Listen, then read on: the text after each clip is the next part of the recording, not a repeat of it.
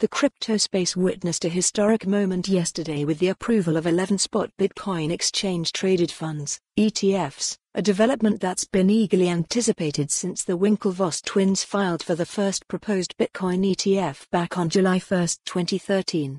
This pivotal event coincides with the 15th anniversary of Hal Finney's tweet running Bitcoin, marking a symbolic milestone in the digital currency's journey. Despite the monumental approval by the U.S. Securities and Exchange Commission, SEC, Bitcoin's price reaction was muted, maintaining stability around the $46,000 mark. This suggests that the approval had already been factored into the market price.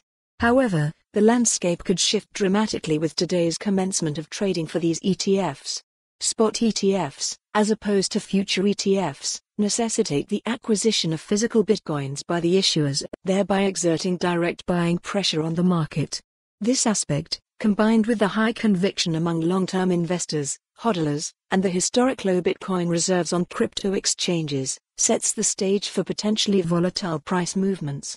Staggering Bitcoin inflow projections for day one. Projections for ETF inflows are staggering.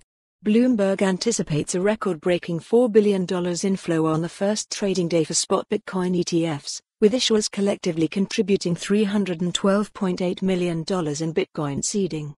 BlackRock's ETF is particularly notable, with an expected $2 billion in inflows, as per Bloomberg Intelligence. Related reading: breaking, SEC approves all 11 spot Bitcoin ETFs, BTC price holds steady at $46,000.